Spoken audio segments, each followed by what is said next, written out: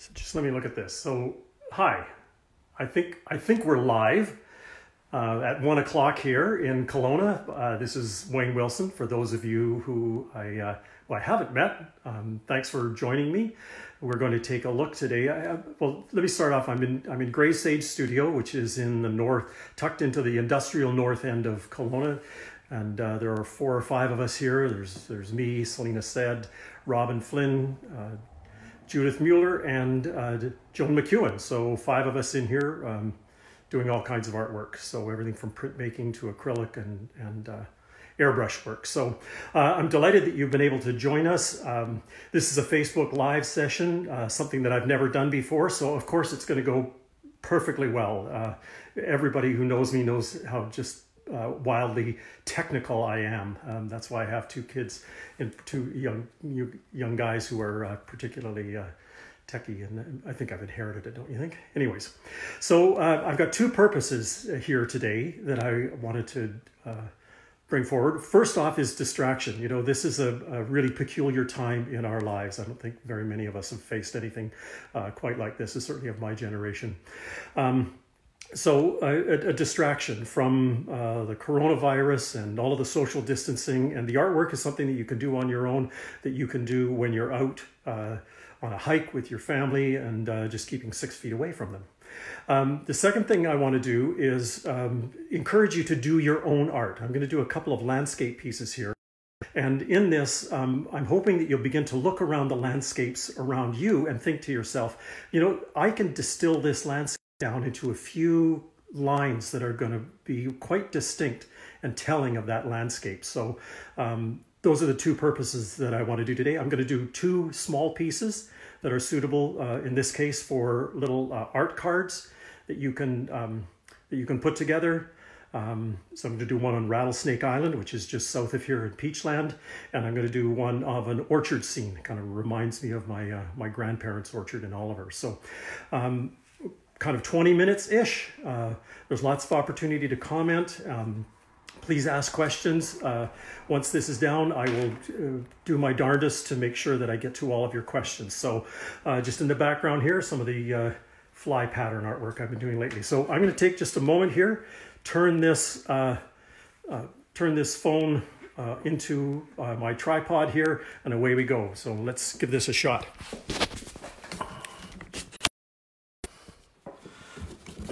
There we go. Okay.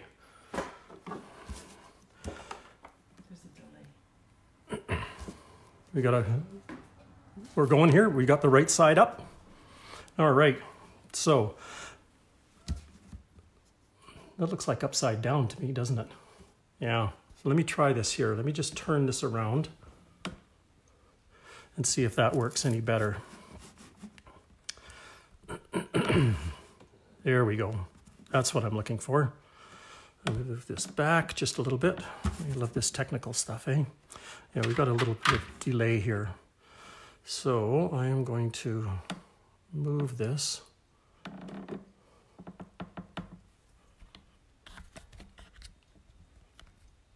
Hope we've got it here. Okay.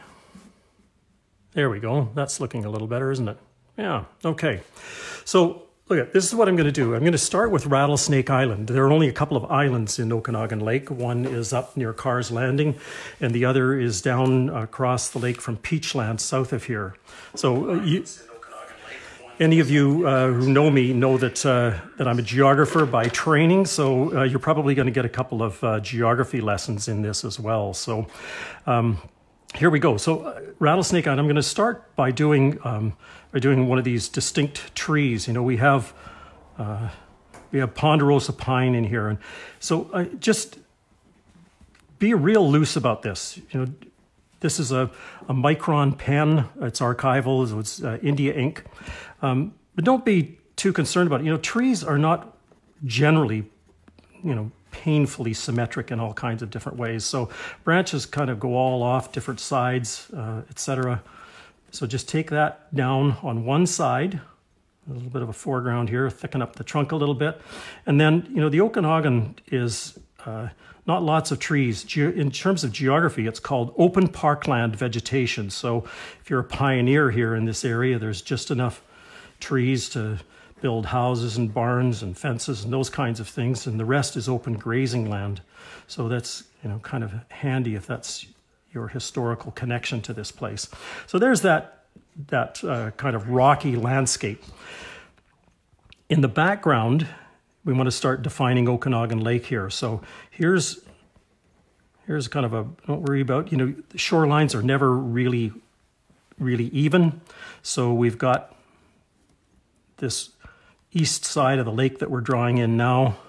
It kind of marches up and kind of the distinct rounded hills that go in the background. And then we want to draw the tiny little Rattlesnake Island here. We've got the lake shore in the background coming across, stop just before the tree. And remember, the Okanagan landscape is kind of a rolling upland proximate kind of landscape. It's not real mountainous. Part of the interior plateau. A couple of little mountains in the background. So there's your basic kind of image for Rattlesnake Island, and Wild Horse Canyon is up off to the left here. So you want to add some definition to this, maybe some depth.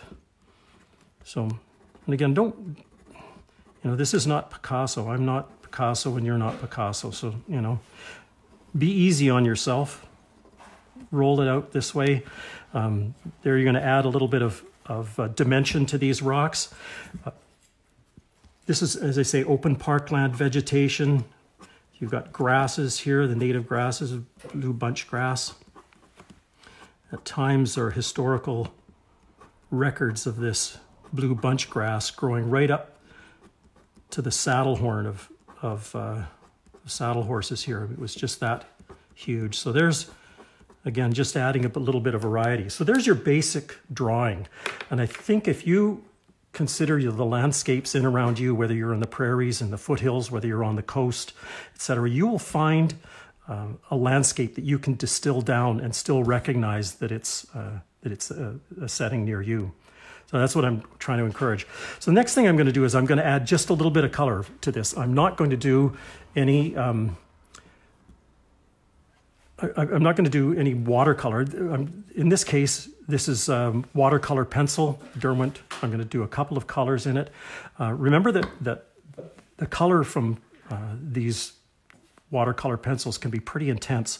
So I want to just, this is black, so I'm just going to take a little bit of black, just very lightly through this ink drawing here. You can see it's really light. There you go. But I want to add some variety to that as well. So I've got, in this case, a brown. It says Copper Beach. Pretty much any brown at this stage. Wouldn't be, and then maybe a little more intense just in these areas to highlight. And then you're going to watch how the transformation takes place here with this watercolor pencil. So there we've got just a little bit of contrast there. So I'm going to take just some clear water and just, there we go, over this whole space. And all of a sudden, you've got some definition in the rocks. A bit more water here. There you go. Take it off to the side. Don't be real formal about it. And there you go. So there's adding some dimensionality, how's that for a word, to your landscapes. I want to do one more little piece with this though, and I want to add just a tiny little bit of green to the to these trees here, these trees, this tree. As I say, this is lots of ponderosa pine here. Ponderosa pines are generally, I believe, what you call a pyrophyte. They're able to withstand a certain amount of natural forest fire. So there's just adding a little bit of green to that. Maybe take and add some color to those bits of grasses there as well. So there you've got Rattlesnake Island.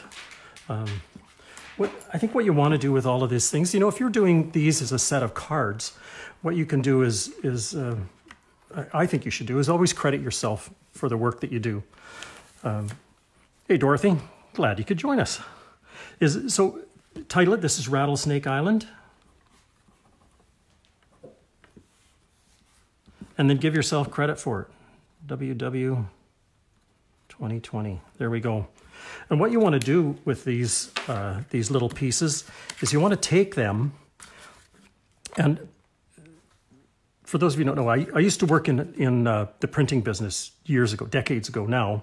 And one of the places I worked was Park Stationers in Vancouver. And we did a lot of printing for the legal business, legal industry in BC, all of their minute books and legal forms. And I worked in the bindery. And one of the things that I learned is if you take a glue stick and just to the very top of this and just glue that, just the top piece. So there's a card that you can get, you get them at Michael's, someplace like that.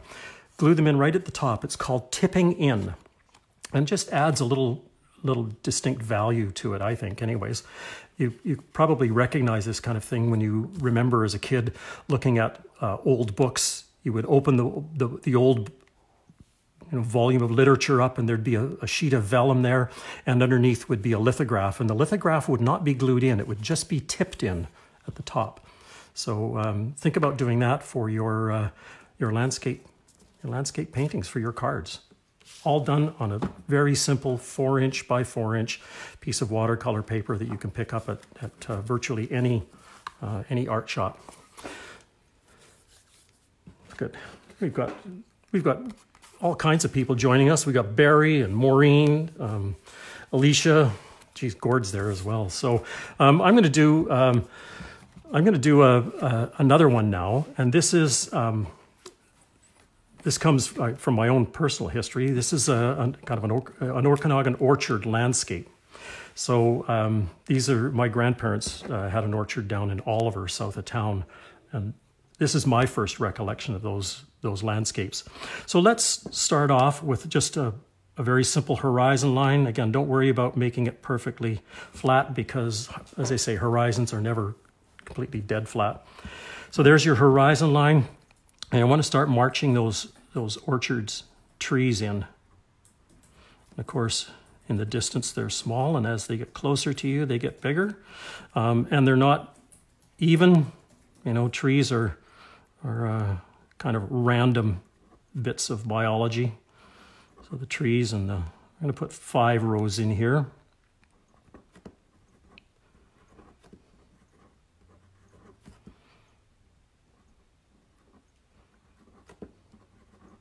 I know this is my grandparents' orchard in Oliver, historic orchard back then. I think they had 60 to 70 trees an acre. I remember when I worked with the Orchard Museum years ago, touring an orchard in Peachland, and it had 6,000 to 7,000 trees an acre. So pretty different kind of landscape. So there's your basic orchard scene. Little round symbols for trees. That's it. And you want to give them some trunks, so just draw it straight down. And gee whiz, I see people are even using this for some homeschooling art class. Wayne Wilson is providing your art class. Now, isn't that cool? Whoever would have known? So there's your tree trunks going in. And you can notice how technical this is, can't you? So, I mean, part of this is to try to make it simple, distill it down so that really anybody can do it. We're going to have the sun coming in from the right-hand side here, so you've got shadows going off to this side here.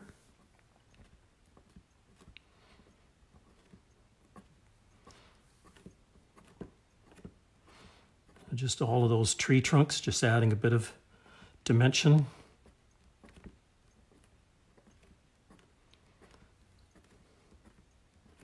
There we go. And again, the sun coming in from the right, so you want to, again, add some dimension here. So just squiggly lines. Notice how technical I'm getting here, right? The whole point is to take the intimidation away from you and say, intimidation's a barrier, and you don't want any barriers in front of you when you're doing this kind of stuff. So there's some, if the sun is coming in from the right, the shadow is going to be on the left. So there's your basic orchard scene, the symmetric rows of trees. Now in this horizon line, I think you want to add a little bit of vertical height. So just kind of add some, it doesn't have to be all the way across, a little, these are some trees in the background on that horizon line. And the pieces off to each side here are a little bit blank. So we can just add a little bit of dimension in there as well. You know, this is a farmed landscape, and there's little roads and pathways all through the place. So there's that, and you might find along this that there's some tree lines, maybe some fences, etc. So just add some height to that. And all of a sudden your foreground here is really adding up to more dimension, I think, anyways. Now, we've got the top half that we want to do here. And so we want to add those rolling hills that we looked at with the Rattlesnake Island piece. So maybe start back here, and you know, the hills go up gently and maybe rise a bit. And then another one off to this side. And then you don't want everything really symmetric here, so you add some depth there. There you go. So there's the basic layout of an Okanagan orchard landscape. So what I'm going to do now is I'm going to add some color to this. It's taking, again, just a little brush with some watercolor, and just adding some color to these trees here.